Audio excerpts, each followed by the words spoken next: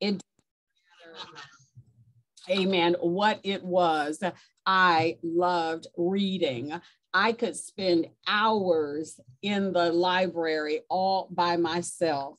I would come home with books on a wide range of topics just because I enjoyed the process of reading. One of the things that I developed an early passion about is biographies, learning about the lives of others. I still have that very passion today. One of the biographies that I stumbled on as an elementary school student and again as a middle school student and encountered again both in high school and college, and I still am fascinated by the life of George Washington Carver. George Washington Carver, a solid Christian, was born, you all know, to Black slave parents. Carver is the brilliant scientist who discovered over 300 uses for the peanut. Truth be told, the most exciting one for me is that it also goes in a payday candy bar, but don't judge me, amen. From the peanut plant, he developed nearly 300 different products: ink, ice cream, bread, cosmetics, dyes, candy, soap, sausage, and oils. Through the peanut, he found substitutes for flour, cheese, and yes, even coffee. But above all, the greatest find of this brilliant man was to discover the greatest food, some people would argue, that was ever planted or invented. That's probably Cameron Redding talking about that peanut butter. Amen. Amen. I knew it. Not only did he, Mr. Carver, aid mankind, but better than that, if you know anything about his life, you know that he gave all of the glory to God. What you don't know, many of us don't know, is that George Washington Carver, for all that he accomplished, was an humble man. He walked in humility, one of the greatest scientists ever known, and yet for him, it was constantly an opportunity to point to God and to give God glory. Here's how he described his own amazing accomplishments. I love this. He said this, quote, "When I was young, I said to God, God, tell me the mystery of the universe. But God answered, that knowledge is reserved for me alone. So I said, God, tell me the mystery of the peanut. Then God said, well, George, that's more nearly your size. And he told me George was an humble man. The Bible is clear, amen. To be truly great, you and I must be humble, amen. The world says we need to be self-sufficient, self-assured, that we ought to get while we can get it, that we ought to make sure that we are number one, that we ought to make sure that we're always on top and only look out for number one. But scripture says something a little bit different.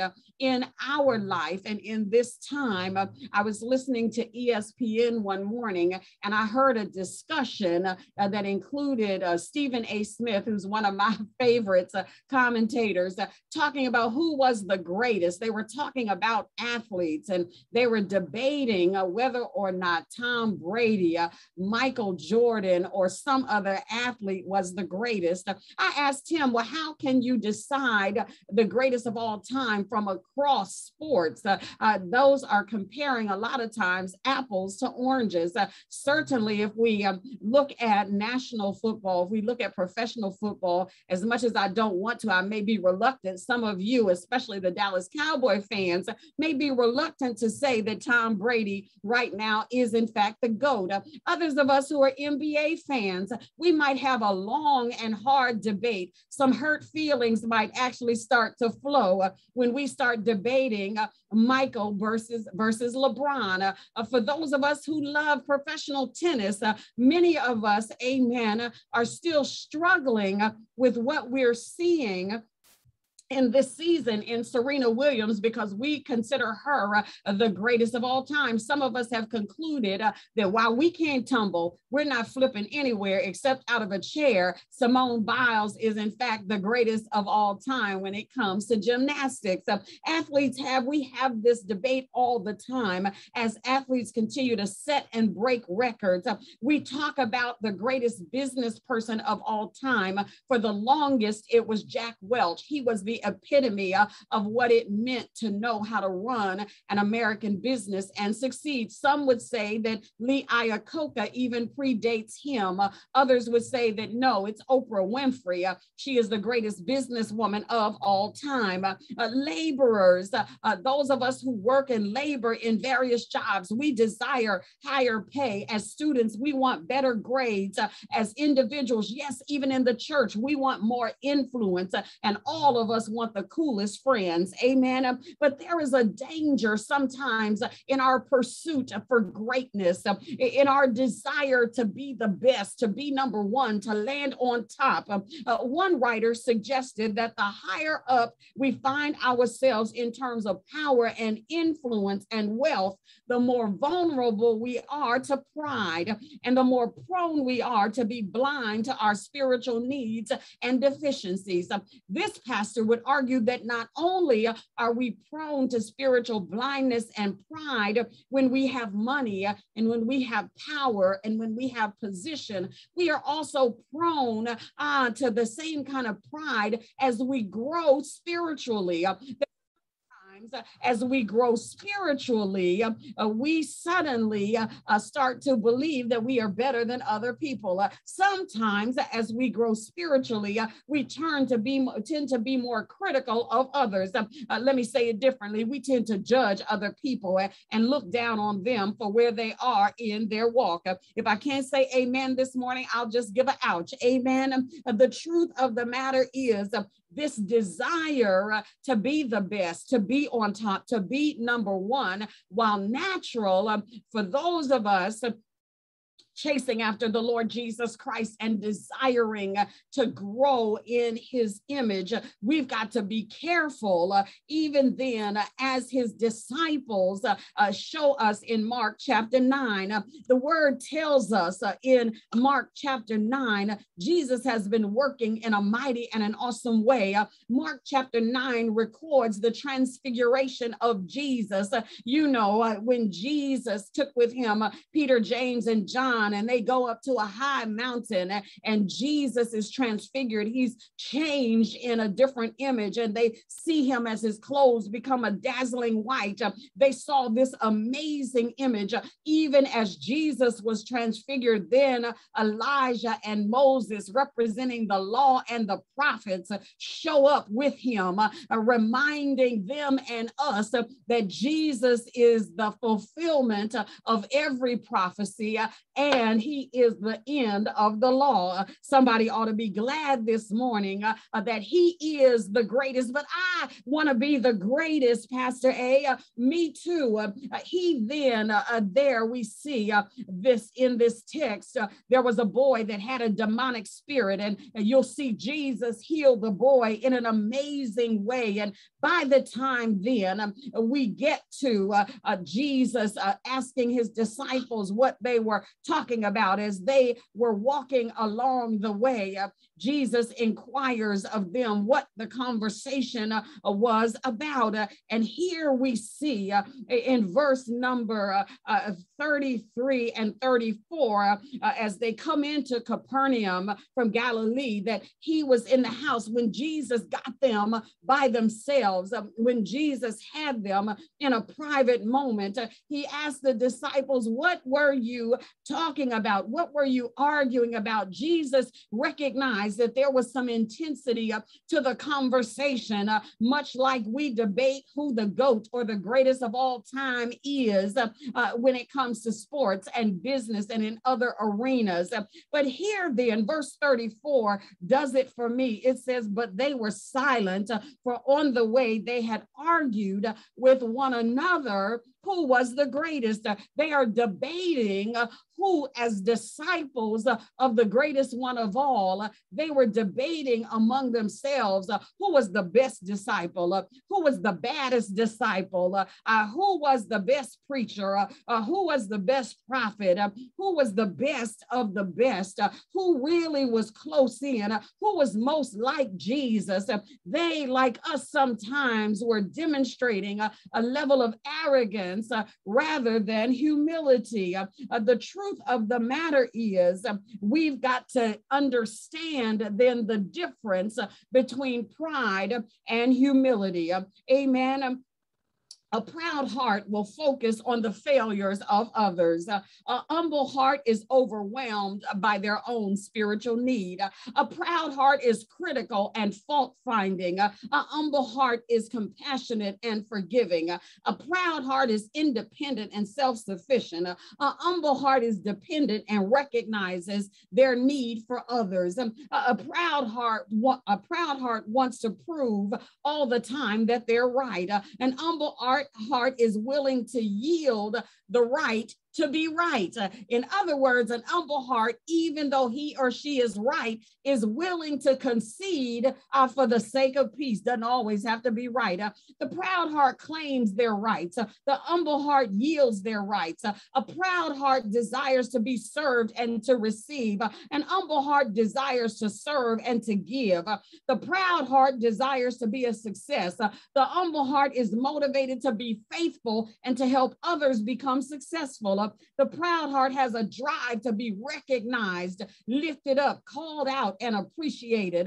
The humble heart carries a sense of unworthiness and would rather fade into the background. The proud heart thinks how lucky others are to have them around. The humble heart thinks how incredible it is that God would use them at all. The proud heart is wounded when others are recognized. The humble heart rejoices when others are lifted up.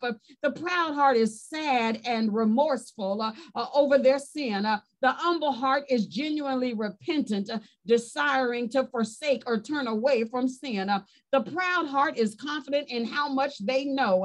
The humble heart is humbled by how much they have yet to learn. Lord, have mercy. The proud heart is self-conscious. The humble heart is not concerned with his or herself. The proud heart privately keeps others at arm's length. The humble heart is willing to risk getting close to others. The proud heart is quick to blame somebody else. The humble heart, Lord have mercy, accepts responsibility and sees where they could be wrong. The proud heart has a hard time saying, I was wrong or I'm sorry. The humble heart is quick to admit their fault and failure and to beg forgiveness.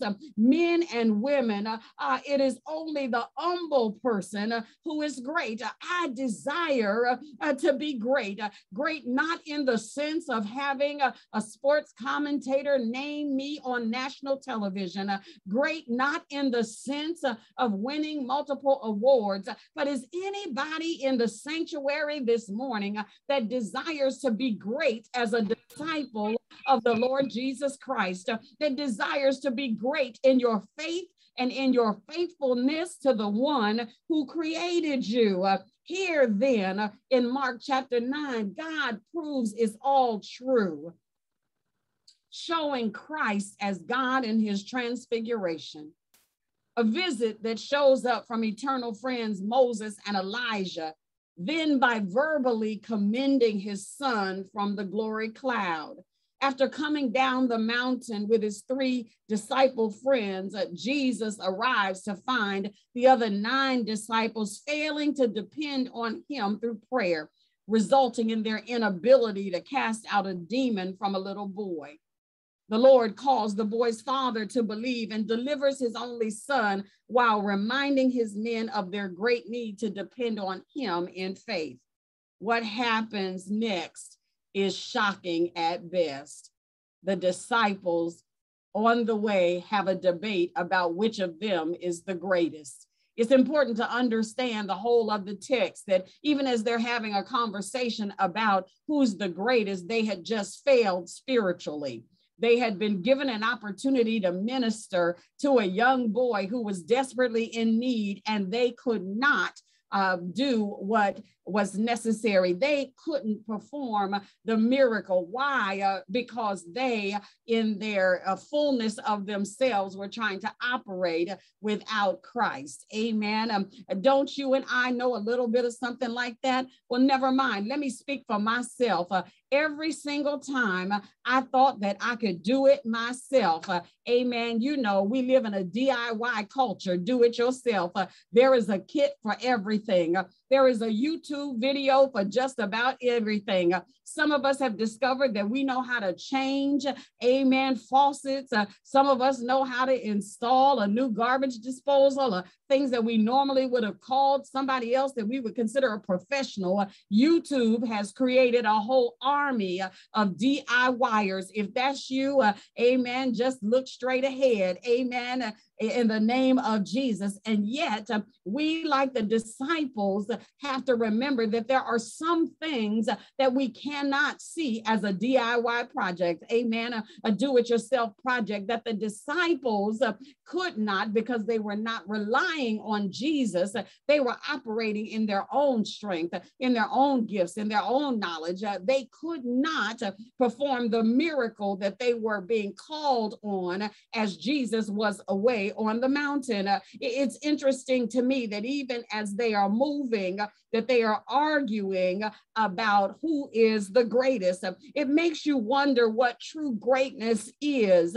Is true greatness other people recognizing and affirming and celebrating? Is true greatness a name on a plaque? Is true greatness position?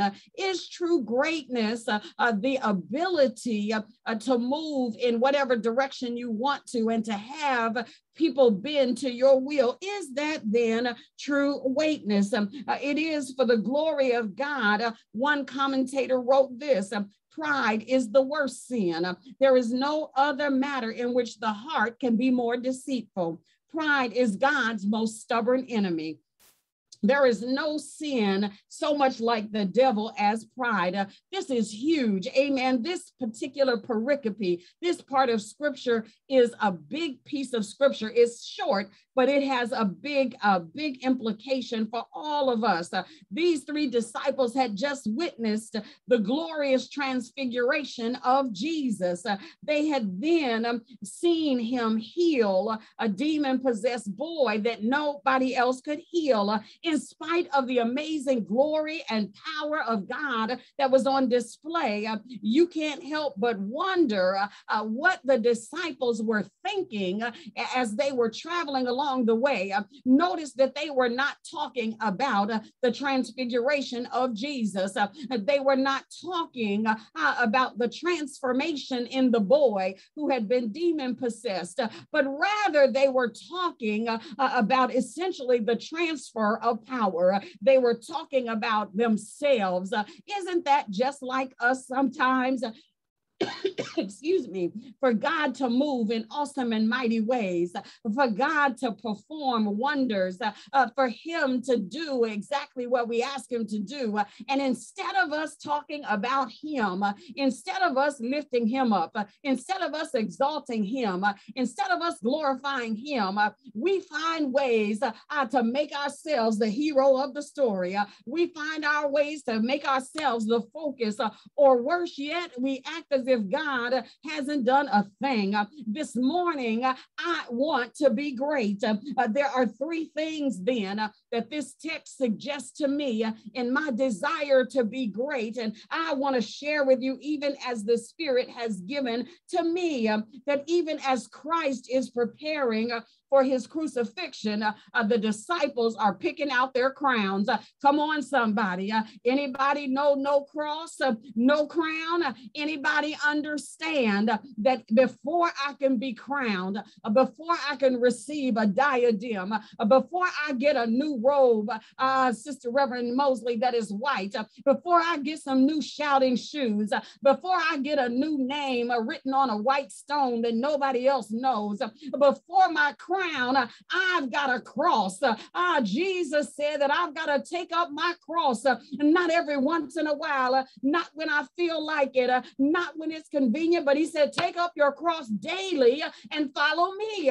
That I've got a cross, you got a cross, all God's children got a cross. When I get to heaven, I'm going to lay down my cross. Then I'm going to shout all over God's heaven. But until then, the question was asked by the hymn writer, must Jesus bear the cross alone and all the world go free? No, there's a cross for everyone, and there's a cross for me. A part of then this text reminds us, in order for me to be great, I've got to be connected to the one who is the very essence of greatness. I've got to have a connection to the Lord Jesus Christ. It is an ultimate demonstration of humility.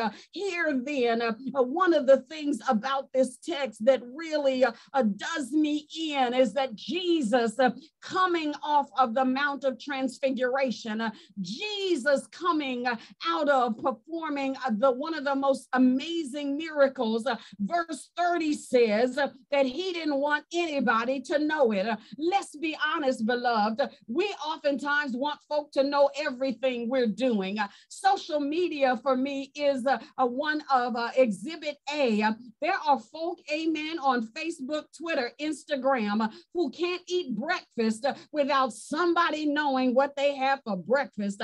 God knows if they do something for somebody else, the first thing they want to do is take a selfie with the person that they've blessed and make everybody else know that they blessed somebody.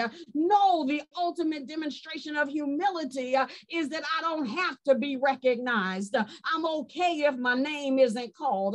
I'm not going to have a tight jaw if my name is spelled wrong in the program. Anybody know it doesn't matter if my name is in the program at all? Why? Because there is a book and another book where my name appears. My forefathers and foremothers sang it this way. They said, sign me up for the Christian Jubilee. Write my name on the roll. As long as I've been signed up and as long as my name is on the roll, it doesn't matter whether you call my name. You don't have to spell it right. You don't even have to print it in the program. Why? Because we don't have to have everything we do known, amen, by everybody. Here then, in the text, the word tells us that not only did Jesus demonstrate humility by not wanting, as he went through Galilee, anybody to know what he had done or that he was there. Because the Bible says, for he was teaching, verse 31, his disciples.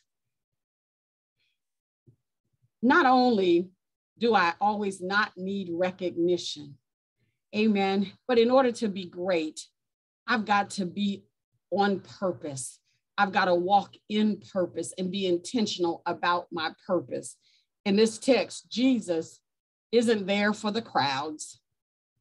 Jesus is not there for the celebration. Jesus, right here in the text, at this very moment, his purpose is to teach his disciples. The truth is, sometimes when I realize that I want to be great, I have to check myself. Because oftentimes what society and what the church even will say is great is that which attracts the most attention, that which is the most public. But the truth of the matter is Jesus is reminding us that oftentimes some of the greatest things that you can do in his kingdom don't draw a crowd.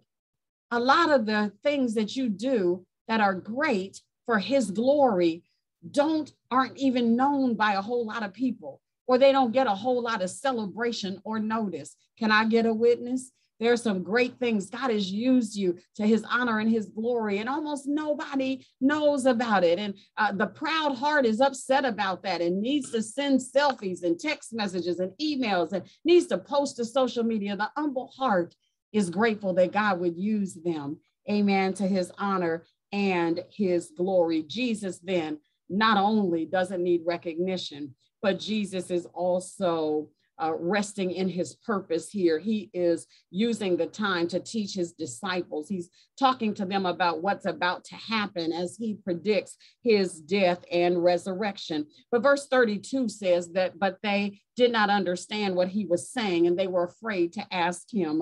Beloved, isn't it interesting that we want to be great? And one of the signs, amen, oftentimes that society ascribes to greatness is knowing and knowledge, amen. Isn't it something that when we don't know something, we are so full of ourselves, amen, that we don't want to admit we don't know something? The disciples then didn't know what Jesus was talking about. And the word says they were afraid to ask him. We're talking about being great. I want to share with you, if you want to be great, learn how to ask questions, beloved. Learn how to ask even that what you don't know. Learn how to admit that you don't know something and then be open to learning. Amen. Nobody knows it all except for him. Amen. You've got to be then a lifetime learner. Here the disciples in verse 32, the word says they were afraid to ask him. But then verse 33 tells us that instead of seeking knowledge from the source, that is Jesus, they lapse into an argument about who is the greatest. They decide that they're going to debate something, Brother John Mosley, that they did know about, that they're going to debate each other about which of them is the greatest disciple. I don't know about you, but I find myself in this text recognizing that God is calling for us to be humble in our hearts. He's seeking those who will walk in humility, not put on humility, not the kind of, oh no, y'all, it's just me and I don't really, but really what we want is to be exalted and congratulated and lifted up. No, God then is talking to the church, even as Christ had to speak to his disciples. And he said, there are just a couple of things that you've got to understand. You've got to allow the Holy Spirit to expose those places where you are not yet humble. That's what verses 33 and 34 are about. As they're coming to Capernaum, Christ exposes them when he asks the question, and nobody wants to tell the truth about what they were really talking about. Amen. The word says they were silent because of what they had been arguing about. Every once in a while, God will expose the motives of our heart. Amen. Every once in a while, God will take a spiritual mirror and show me. Anybody ever had that experience where you thought you had it together, where you thought you were doing the Lord's work, you thought you were moving in the right direction, and the Lord threw up a spiritual mirror, and what you saw in the mirror made you realize that you still have work to do, that you're not quite where you want to be, and maybe not where other people who are looking and listening to you think that you are spiritually. If you can't say amen, I got a great big ouch right here. Amen. Ouch. That Christ revealed the disciples to themselves. He revealed that their hearts were not yet humble. Christ really challenged them and us. Today, I want to be great. I don't want to be great in mankind's eyes because man doesn't have a heaven or a hell to put me in. I realize I want to be great in God's eyes. I want to please the Lord Jesus Christ. How then do I make the biggest impact? How do I do that? By humbling my heart, by growing in humility, by obeying what Christ said in verse number 35. The word says that he sat down and he called the 12 to him. He had an intimate conversation with his disciples. Beloved, God wants to have through Christ Jesus an intimate conversation with you and with me as his disciples. He wants us to spend some time with him so he can teach us. He sat down and he called the 12 and he said, whoever wants to be first must be last of all and servant of all. This is contrary to the way the world works.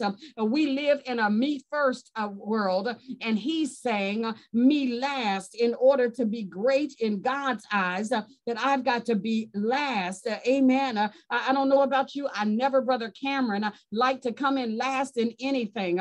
My husband said that I am a super competitive person. person. That's true. Amen. And so this text challenges me when Christ then says, if you want to be first, if you want to be the greatest, you got to first learn how to be last.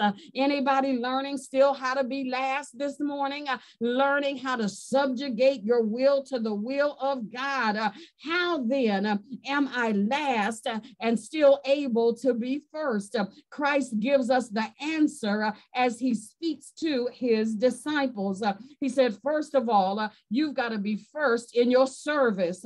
If you're known for being a servant, not doing your chores or taking out the trash. I'm not talking about that. That's all nice. Jesus isn't talking about filling your mom or your dad or your spouse or your significant other's tank with gas. And that's nice. But we're talking about with everybody and in all times and in all places, looking for opportunities to serve. I don't know about you, but it's developing a sense of me last in a me first world. It's a sense then, as Jesus says, as he's hanging out in this house, he takes a child and then he says to the disciples, whoever welcomes somebody like a child in my name, you welcome me. That I've got to be humble enough then to receive anybody. Think about it. I will anywhere, anytime talk to anybody's baby, anybody's child. It doesn't matter in the mall, in the grocery store, how quick we are to speak to a child, how quick we are to encourage a child, how quick we are to tell a child you can do anything. But then I have the conviction of the Holy Spirit in this text that says, yes, but how do you treat somebody who is fully grown, who is sleeping on the street? How do you treat that woman who looks like she just came out of a bar? How do you treat somebody who doesn't speak the same language as you? Do you treat them the same way you would treat a child? Jesus then, in talking to his disciples about humility, uses a child, the very essence and image of humility. Children who don't know something, don't mind asking you, not one or two questions, but take a child. Think about yourself as a child. Were you one of those children that had 5,000 questions every day? Were you one of those kids who had a question when you woke up in the morning and by the time it was time to go to bed, you were still asking questions?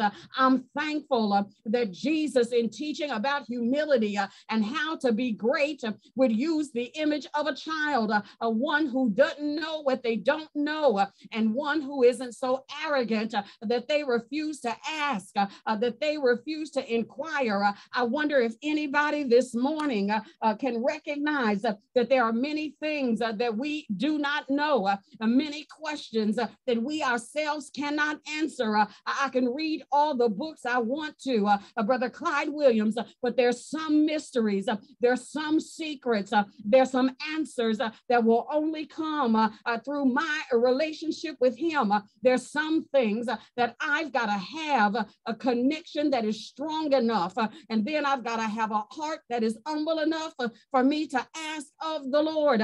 I've got to be humble enough then to recognize who I really am, that I am not, as Muhammad Ali announced, the greatest boxer. I am not the greatest basketball player. I am not the greatest tennis player. I'm not the greatest businesswoman. I would argue I'm not the greatest pastor, and I'm not the greatest preacher, but I'm working on becoming the greatest servant, the servant that the Lord can use in order for me to have God move in my life, in order for you to have him move in your life. Beloved, humility is a requirement. It is not optional. Those of us in graduate school, those of us in college, we had courses that were called electives. I want somebody to know today that humility is not an elective in the life course of discipleship. Rather, humility is a mandatory course, and it's not a one and done course like statistics. It's not a one and done course like your language requirement, but rather humility has at every level of your spiritual growth. There is a humility course that you and I must pass I then find myself hearing the Apostle Paul talk about himself in 1 Corinthians 15:9, he reflected this principle of humility when he said, I'm the least of the apostles. I heard Cameron say a couple of weeks ago, I'm the least of the singers, but the Lord gave me a song and I sang it to the best of my ability. I think that is a wonderful example of humility. Paul said again in Ephesians 3:8, I am the very least of all the saints. Then he said, in 1 Timothy 1:15, I am foremost. I'm the greatest of all the sinners. I wonder this morning if there's anybody in the virtual sanctuary willing to say, I'm not the greatest saint. I'm not the greatest singer. I'm not even the greatest servant, but I'm working. I have a desire to be great for God, and not great as the world sees me, but I'm chasing greatness in the Lord's eyes. Jesus said, anybody who wants to be great, you have to then be prepared to be last. That is, last in recognition, last in being celebrated, last in being served, last in being lifted up, last in being congratulated, last in having your name called out. Last. I wonder this morning, who wants to be great? I understand. Jesus lived this principle himself. He, the firstborn of the dead. He, the Son of God. He, the Son of David. He, heaven's pet child. He then counted himself last for you and for me. This idea of humility is a challenging one, but it is a requirement for those of us who would consider ourselves great, for those of us who would consider ourselves children of the Most High God. Humility then becomes one of our greatest challenges. The quote that I shared earlier, I believe the author is right. One of the greatest challenges for you and for me is to live a life of humility, to maintain a spirit of humility. The word tells us that pride comes certainly before a fall, and yet the world we live in is a prideful one. It's a world that promotes pride, that encourages pride, focus on self. The ability to shift your mindset, to flip that thing, where the